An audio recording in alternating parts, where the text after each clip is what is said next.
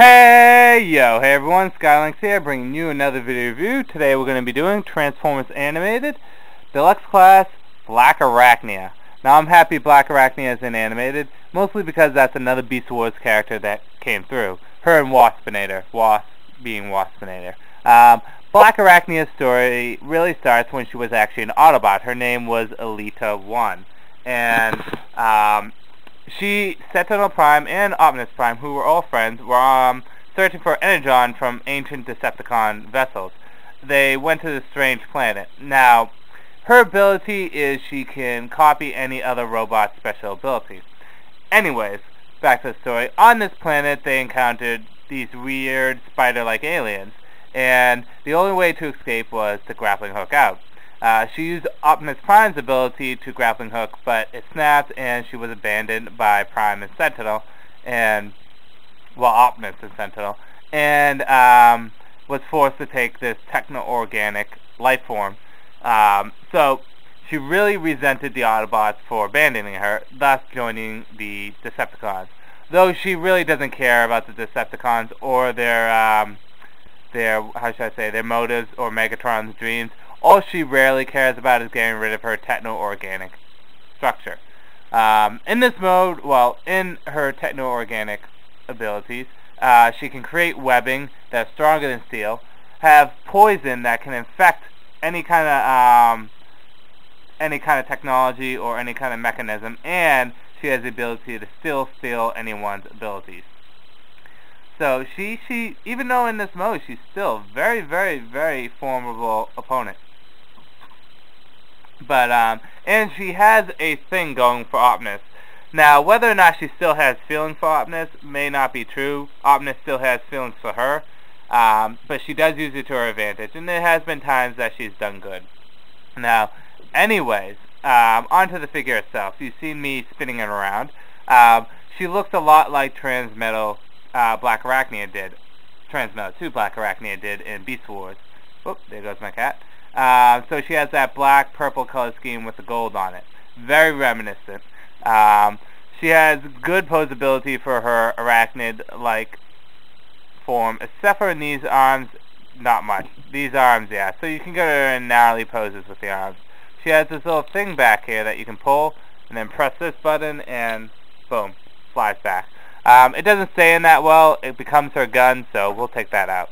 But overall, this mode is pretty nice. I like the spider mode, and I like that they're throwing in a few animals in there. The Dinobots, you know, Blackarachnia. It'd be nice to see one or two more Beast War characters in addition to Blackarachnia and Wasp being redone up, or maybe Silverbolt, or I don't know.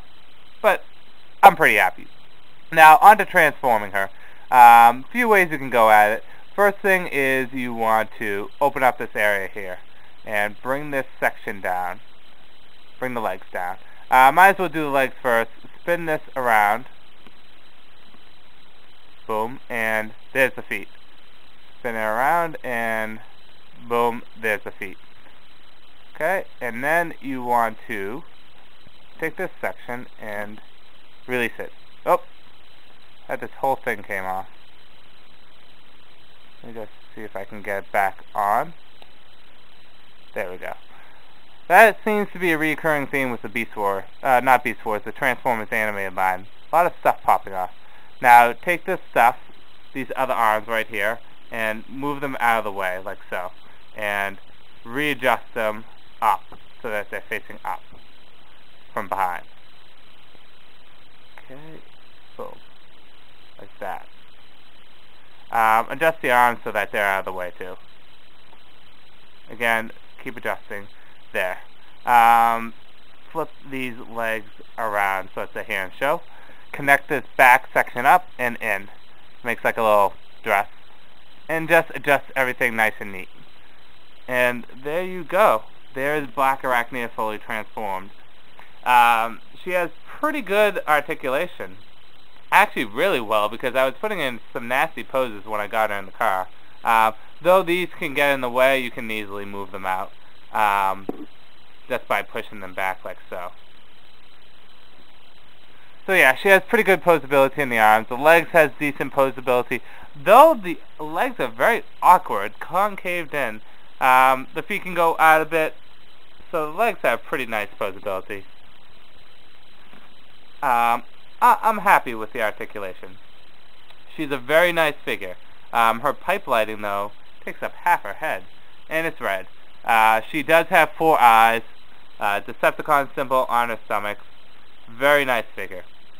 And the gun can fit nicely into her hand, right there, though it looks kind of odd and out of place. So, I don't know if I'll display her with the gun or not. But yes, or grappling hook, whatever you want to call it.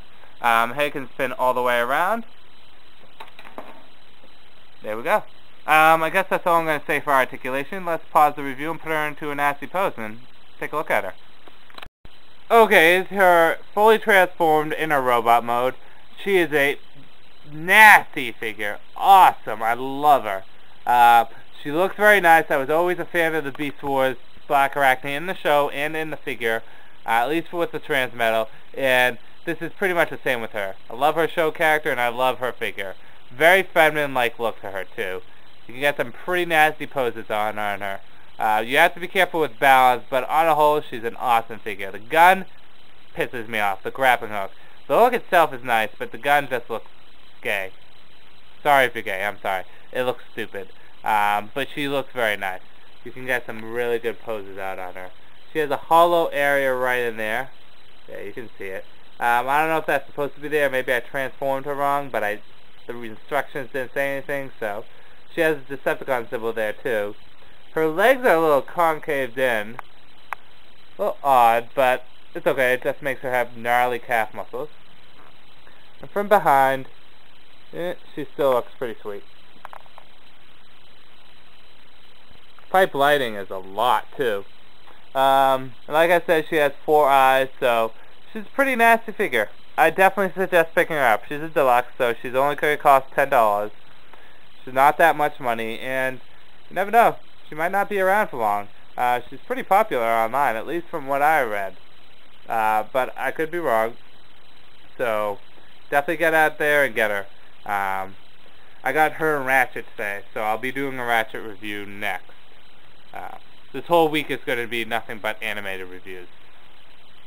Anyways, we'll do one more overview look. I know you've seen enough of her, but definitely pick her up. Really nice figure, really nice character, and I really look forward to seeing more of her in the show. Anyways, this is Skylink saying peace out for now.